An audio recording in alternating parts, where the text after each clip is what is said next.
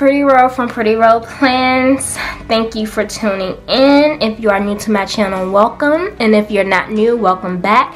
Please don't forget to hit that subscribe button and click the notification bell so that you will be notified every time I post a new video. So today, I will be doing a review of my 2020 sinking funds. If you don't know what sinking funds are, sinking funds is a fund that contains money that you put aside or save for things that you initially want or you need. For instance, saving for Christmas, you have 12 months starting in January. So every month you can put money aside so that come January you don't have to worry about where money's coming from for Christmas. Anything regarding your car, so your car expenses, which you have personal property taxes. For a lot of people, it's always a slap in the face. So just having that money set aside for when the time does come, you're safe and you don't have to figure out where you're going to get that money from. So if you are looking to see what sinking funds that I have, or even just to calculate how you save for sinking funds each month, just continue watching. So this is my new 2020 budget planner. I bought this planner from Erin Condren. I was able to actually design my cover in the back cover, as you can see. It says, an investment in knowledge pays the best interest, Pretty Ro Plans. I will do a walkthrough of how I'm setting my 2020 budget planner up, but today it's just going to be for sinking funds. So in the Erin Condren planners, there is a notes section in the back with just a bunch of lined note paper. So this is where I will be showing you all my 2020 sinking funds. I also labeled where I wanted everything to go. So this right here will be where my 2020 sinking funds will go. It's actually on the second page of the notes section. The first page will be my 2020 financial goals. But I wanted to show you all this video before 2020 got here, so that if you want to set up your sinking funds, that you'll have an idea of what categories you want to set up and how to actually set sinking funds up going forward. So I'm gonna decorate this a little bit. I don't have the normal stickers, but I do have some washi tape and some regular stickers that I want to use. So I'm just gonna go ahead and write out 2020 sinking funds in here.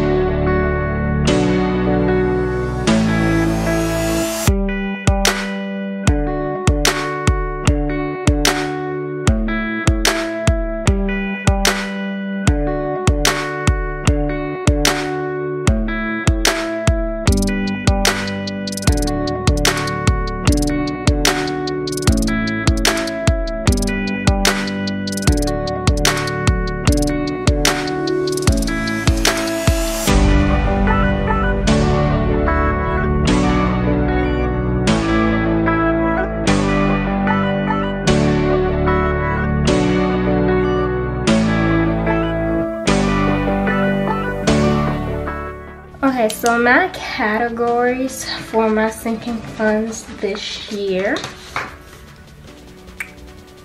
let's see, are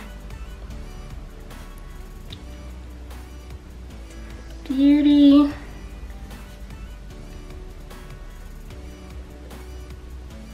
birthday, Cancun,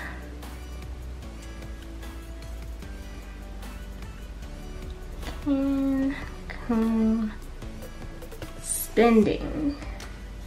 Then we have car expenses, car maintenance, Christmas, CPA expenses,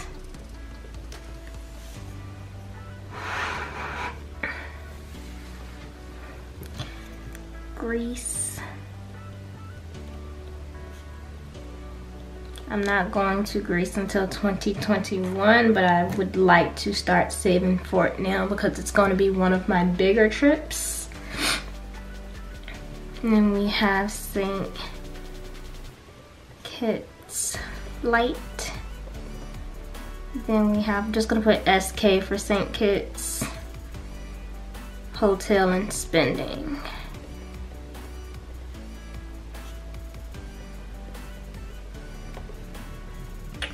Last but not least, we have Valentine's Day. So these are my sinking fund categories for 2020. I have a total of 1, 2, 3, 4, 5, 6, 7, 8, 9, 10, 11, 12. 12. You can also do sinking funds for shopping if you know that you have doctor's appointments coming up and you have to pay a copay. You can also do sinking funds for your doctor copays. You can put sinking funds on there for big items that you want to buy. One of my big items that I would like to buy is a MacBook. With the way that my sinking funds and that payoff plan is going, I don't foresee that in my 2020 sinking funds, so it is not listed here. I do want to buy it soon, but I think I might have to stick with the MacBook I have for another year. It's still in good shape. The battery on it just sucks. So what I might do is just take it to Mac to see if I can get a new battery put in. So once you have the categories that you want for your sinking funds, you need to, 1, figure out how much needs to go towards each sinking fund, and 2, how many months it's going to take you to reach your goal, or how many months is this sinking fund supposed to happen. So for instance, before I get started, my beauty sinking fund. This sinking fund is for my Wax Pass. I contribute $500 to this a year, and I usually buy the Wax Pass in November. So my total amount would be $500, and then my total month would be $11, because I usually buy my Wax Pass in November when they have their specials.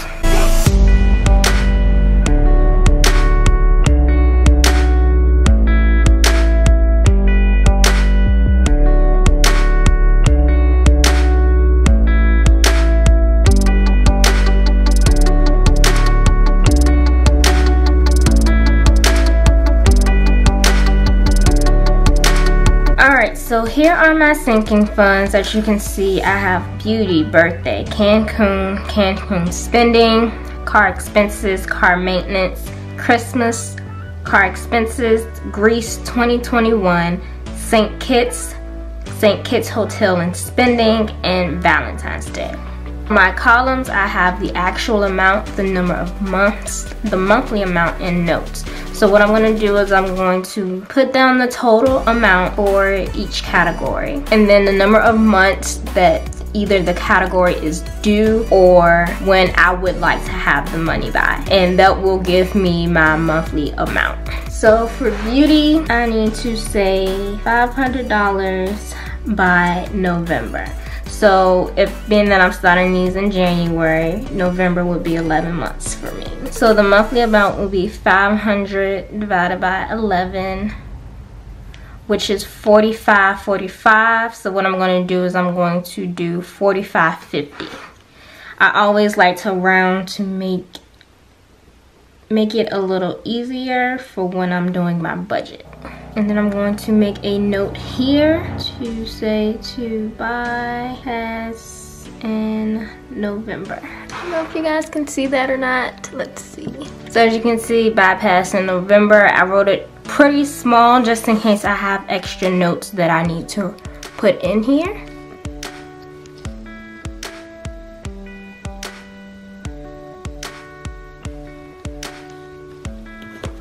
Alright, and next we have birthday. For birthdays, regarding my sinking funds, it's a little tricky. I don't buy a lot of birthday gifts. Birthday gifts are usually for the kids in my family, who are my nieces and nephews and my godchildren.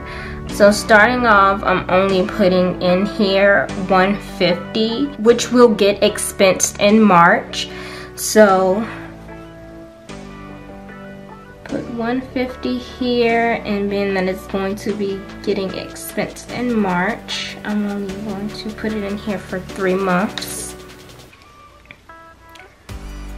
150 divided by 3 is $50 a month.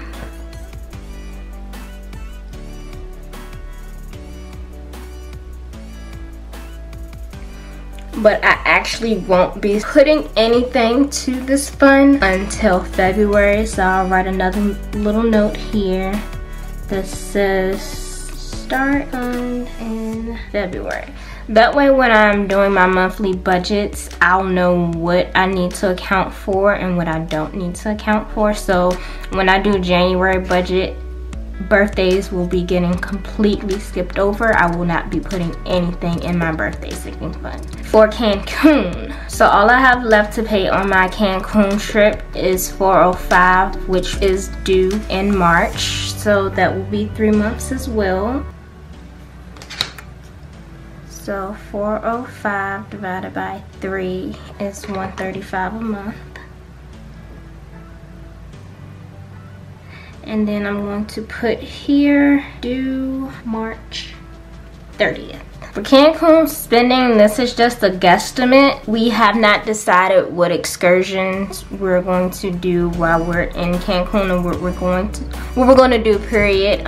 They have not sent out the price listing for things yet, so right now I'm just going to say $500. No, I probably won't spend the entire $500, being that it is all inclusive, but just to be on the safe side for when we do decide, you know, what we're gonna do, I know for sure that I'll have enough money to do whatever it is that we choose to do. So I'm gonna put 500 here. We go to Cancun in May, so that'll be 5 months for that.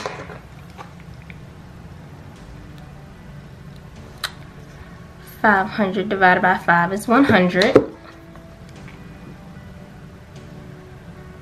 My car expenses includes my personal property taxes, registration fees, and inspections. Being that my registration renewal is due in January, I've already saved for that for my 2016 sinking funds, and it's actually for 2 years, so that is something that I will not have to save for 2020. So for car expenses, all that I'm looking at this year is my personal property taxes and my inspection. So here it will actually probably only be around $240, and then 240 divided by 12 is $20 a month. So 12 months, $20. We actually pay our property taxes 2 times a month. So I probably will be getting a bill in June, and then we got one in December. For car maintenance, it's just really now my routine oil changes. I was paying for my tire rotation I think my boyfriend told me to do it like every change in the season or something like that. But with the new tires that we recently bought a few months ago, I am now able to get free tire rotations as long as I have those tires on my car. So I usually spend around $65 on oil changes, about every 4 months, because I really don't travel anywhere. So that's about $260. So here I'm going to put $260 and divide that by 12 months, which I will round up to $22. And what I'm actually doing this year is I'm going to keep a running record of when I get my oil changes and my tires rotated and anything else regarding my car. She is coming up on 5 years next year, And you know, a lot of times what they say is once you pay off your car, that's when things start happening. So I just want to keep a running list because I know going forward I'm probably going to actually have to bump this up to not only include my routine oil changes, but anything that might happen in the near future. For Christmas, for 2019, I started off with $500 for my Christmas sinking fund. A few months before Christmas, we decided to buy a TV, so I bumped up my sinking fund to $1,000. Now, I know this year we won't need a new TV, but just in case we decide to buy something else on Black Friday, I'm going to keep it at $1,000 so that I'm not dumping a wad of money to my sinking fund the last few months before Christmas. So we're going to put 1,000 here for 12 months. That gives us $83.33, so I'm going to round that off to $83.50. Next I have on the list are my CPA expenses. If you all are following me, you know that I am studying to be licensed as an accountant. I do have my bachelor's degree in accounting. I do not have a master's, but I am trying to get licensed, and tests run about $210, and I still have 2 more tests to pay for, but I have 3 more to take. So starting in 2020, I'm going to start saving to pay for the last 2 tests that I have to take. I do get reimbursed for this, but of course I have to put the money up front before I get reimbursed so that they know that I've passed my test. So for this, I have about $450 to save. I plan to pay this probably in March or April. I'm going to put 3 months, and then 3 months, $450. We're looking at $150 a month. I don't have any information on Greece as of yet. We are planning to go to Greece for Tyree's 30th birthday. We only have the location. We don't have any amounts for anything. We really don't have any dates.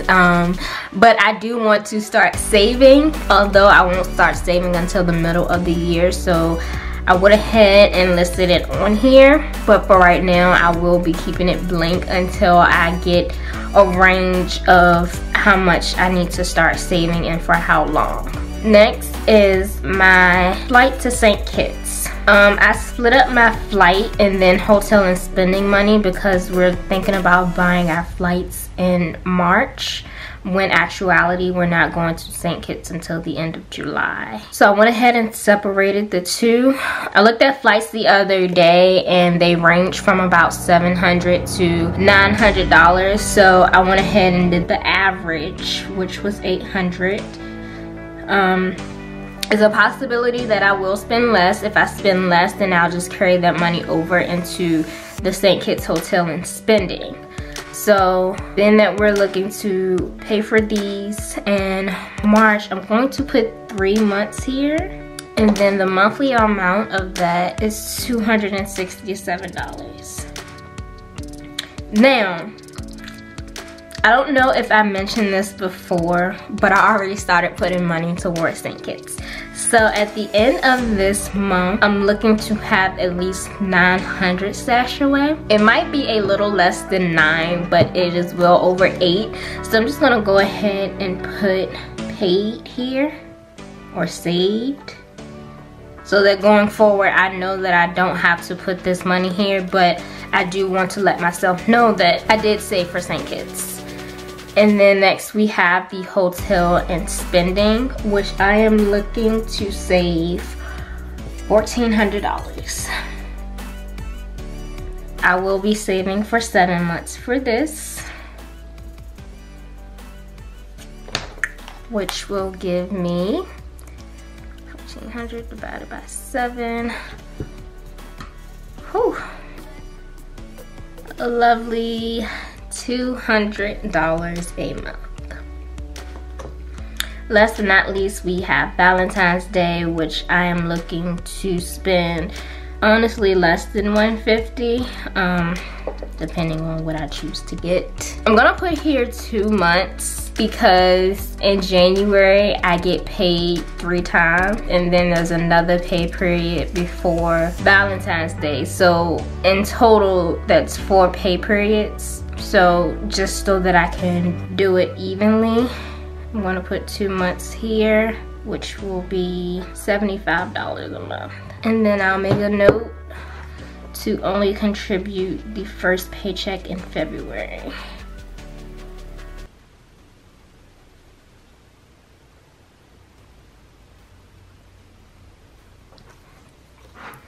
So these are my sinking funds for 2020. I might add some, I may not, depending on how everything goes. Even though this is what I have listed, I probably will not be contributing everything in January. For instance, St. Kitts, hotel and spending. I don't believe that I will be contributing anything in January, as well as my CPA expenses. These past few months, I've been contributing, I believe, about $400.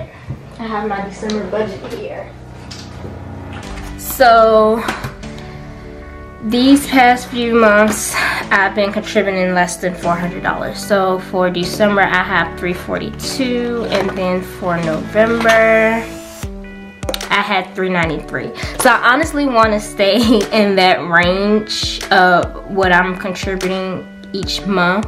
So I will go back and look at my numbers and make changes as the months go on. That's why this is in the back. This is just the master plan. As you know, plans change and you have to make alterations. So month by month, this will get altered. For January, I know for sure that beauty, both of Cancun's, car expenses, car maintenance, and Christmas will be going in January. So I hope that you all have enjoyed my sinking fund video. If you have any questions, please don't hesitate to ask. Thanks for watching. Please don't forget to hit that subscribe button, comment, and like this video.